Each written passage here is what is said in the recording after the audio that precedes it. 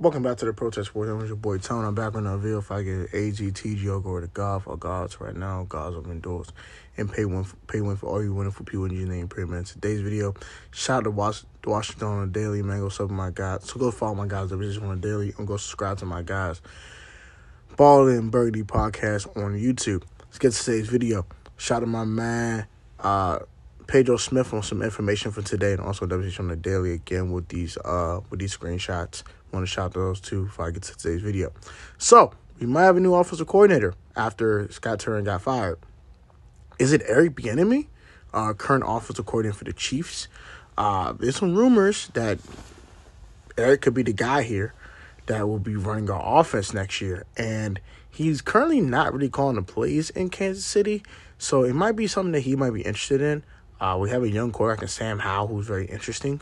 He's not Patrick Mahomes, of course, but he's a guy with a huge arm, a good set of mobility, and a good skill set for the NFL, even though he is very, very slight in height.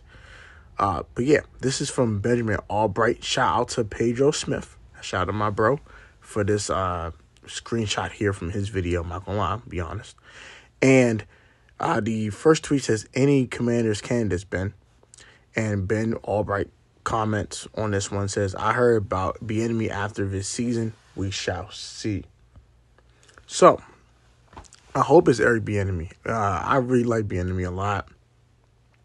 He should be head coach in the league by now, if I want to be 1,000% honest with you. But hey, if he comes here and upgrades his stature a bit by calling plays and being the guy that gets his offense on track, I think that will be kind of the clinching thing that will give him a head coaching job somewhere. And also with Ron might be on his last legs here because of ownership changing. And with new ownership coming in, he could have a backdoor front seat to a head coaching job in Washington if Ron Rivera does not work out. So it's very advantageous for Eric Bieniemy, but also there's some cons to this. He will not be having Patrick Mahomes as quarterback anymore. It'll be Sam Howell now. And also the offensive line has a lot to be desired in Washington right now, with guys like Andrew Noah being slow as a snail, Trey Turner being trash, Chase Williams not being able to stay healthy, Sam Cosmi taking a step back after his amazing rookie campaign, and also Charles Leno being a turnstile. So there's a lot of cons here for Eric Bieniemy, but the pros, I think, outweigh the cons. You got receivers like Terry McLaurin, Curtis Samuel, also Jahan Dotson, a little sprinkle of De'Ami Brown as well. And you got the running backs of Antonio Gibson and Brian Robinson. So should be very interesting. We have another candidate here. This is from Nikki Javala, and she tweeted this earlier today. The Commanders may have more outside options for offensive coordinator, but quarterbacks coach Ken Zampeze is a candidate for the job per source. Washington fired Scott Turner on Tuesday and have only one other coach with play calling experience in the current staff, senior offensive assistant Jim Hostler.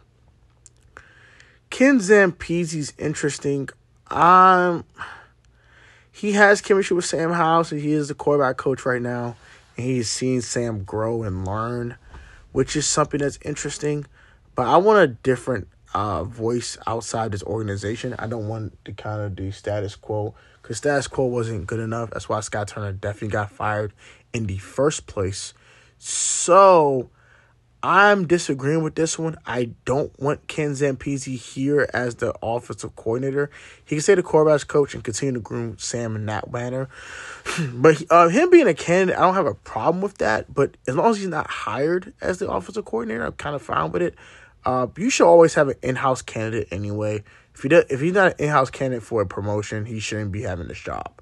So I don't mind this one being a candidate, but as the actual offensive coordinator, hell no.